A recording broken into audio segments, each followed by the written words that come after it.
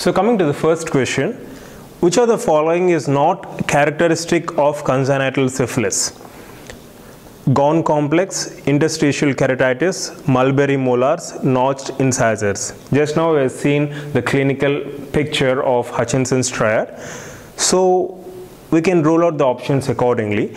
Gone complex is something which is a calcified focus of infection seen in lungs in case of patients suffering from tuberculosis. Whereas the rest of the three, interstitial keratitis, mulberry molars, notched incisors, and eighth nerve deafness are components of Hutchinson's triad, or in case of congenital syphilis, right?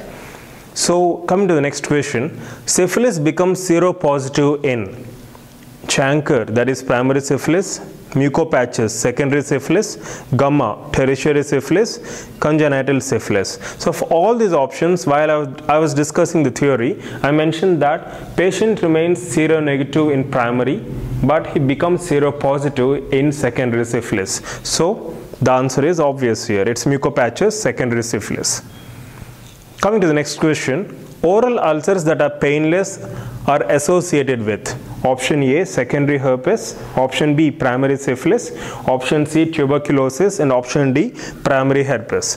So the characteristic oral manifestation of primary syphilis is presence of chancre, which is nothing but a painless ulcer. So the answer is obvious here.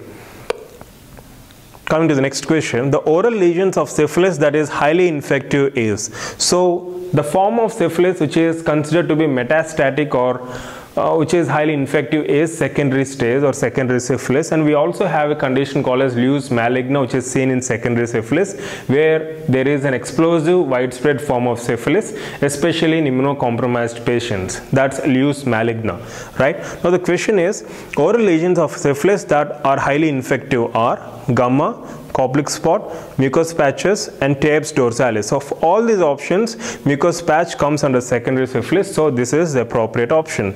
Tabes dorsalis is nothing but slow, gradual degeneration of nerves as well as fibers present in spinal cord, usually seen in untreated cases of syphilis, right? Whereas Koplik spots are something which are seen 2 to 3 days prior to the manifestation of measles. So these are intraoral white lesions which are seen along the molars and premolars on the buccal mucosa, right? Gamma we have discussed already. Now coming to the next question, Hutchinson's triad includes. So we have various combinations here. So based on that we can choose the appropriate answer. So triad, it includes eighth nerve deafness, interstitial keratitis, and also screwdriver shaped incisors and mulberry molars, hypoplasia of these teeth, right? Now moving on to the next question. Gamma occurs in primary stage, secondary, tertiary, and primary tuberculosis, asked in Karnataka 2000. So it's a direct question. So gamma, soft, non-cancerous growth. It's nothing but a granuloma, a granulation tissue combination, which is usually seen in case of tertiary syphilis. And the common oral sites where we can come across gamma is either palate or even tongue. Splitted papule at the corner of mouth. Recurrent herpes labialis, recurrent herpetic stomatitis, increased vertical dimension, secondary syphilis, asked in PGI 2003. So these splitted papules are characteristic features of secondary stage of syphilis. These are some of the oral lesions apart from snail track ulcers and mucous patches seen in case of secondary syphilis. Coming to the next question. The first consideration in the differential diagnosis of painless palatal perforation would be syphilis, histoplasmosis, scrofulloderma, actinomycosis. So in syphilis, in tertiary stage, we have this characteristic oral manifestation gamma, which can lead to palatal perforation, and it's painless. And secondary syphilis occurs after, it's a direct question, 6, 9, 13 and 1 week respectively. So usually secondary syphilis is seen after 6 weeks after infection enters into the human body. Coming to the next question, the explosive widespread form of secondary syphilis in immunocompromised individual is known as.